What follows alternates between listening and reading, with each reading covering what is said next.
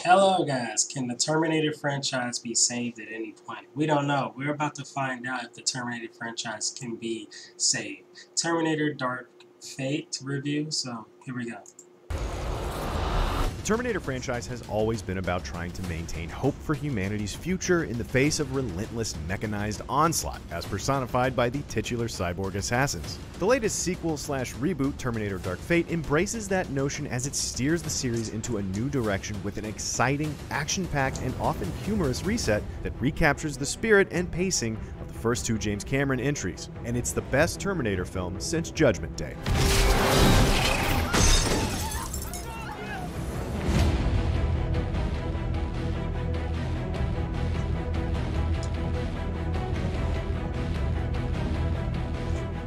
What makes Terminator? They said that this is the best Terminator since Terminator 2. I think I should go see this now. Dark Fate succeed where Rise of the Machines, Salvation, and Genesis failed is that it knows that A, less is more when it comes to Arnold as the T-800, and B, the first two films worked because they were really about Sarah Connor.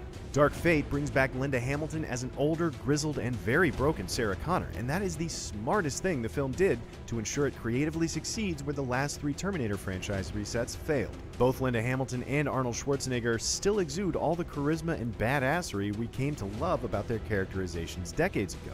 The passage of time, however, has only added gravitas to their screen personas. Hamilton in particular amazes here as the shell of a woman Sarah once was. I'll be back. Not unlike Jamie Lee Curtis in 2018's Halloween, Hamilton's return as Sarah Connor lends this film a validity and dramatic weight that subsequent T2 follow-ups lacked. She once again commands our attention, respect, and sympathy from the moment we see her back on screen. Sarah knows something will go wrong at some point and is ready to meet it with any lethal means at her disposal. But Sarah Connor is only one facet of Terminator Dark Fate. Arnold Schwarzenegger also returns here as yet another T-800. Without giving away any spoilers, it can be revealed that Dark Fate explores the human-Terminator dynamic without undermining the inherent tension in that relationship.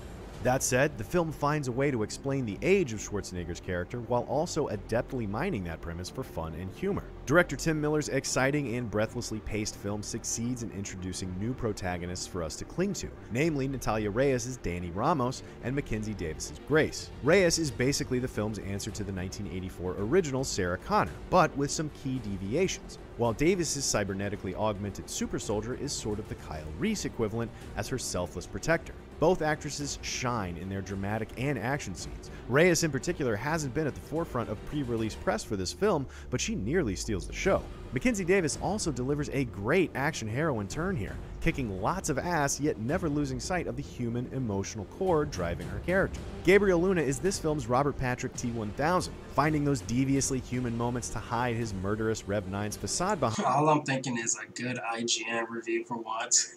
Even as he inflicts nothing but pain and chaos on everyone around him. Outside of the twinning effect his Rev 9 can perform, he doesn't necessarily do anything we haven't seen in the franchise before, but Luna's villains' resourcefulness and relentlessness amply fuel the film's tension. These new and returning characters help lend the film's many thrilling action set pieces an emotional authenticity and heft lacking in the last few sequels. When a Terminator tries to kill someone here, you care and aren't just going through the motions. The visual effects, coupled with the actors' performances, lend these scenes the same sort of tactility and genuine danger the first two films mastered. While none of the Terminator sequels have topped the T-1000's visual effects ingenuity and cunning as an antagonist, Dark Fate still makes the Rev 9 a close second. Why not just let me have her? Because we're not machines, you metal mother.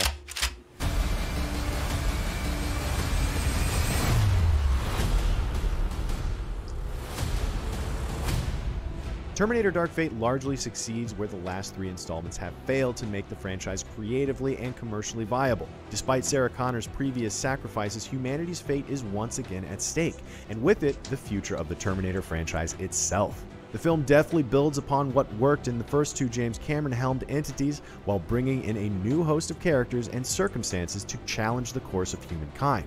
Though it never outdoes what Cameron did with the original two Terminator films, Terminator Dark Fate ultimately succeeds in serving as both a suitable closing chapter for the first two films and a possible gateway to exciting new chapters ahead. That's good. At least they say that it's a good movie. So it's a good movie. It didn't. I'll check it out. I don't trust IGN reviews because they'll take a game they'll say there's a game that's good and say it's bad. So I don't know. Might check it out.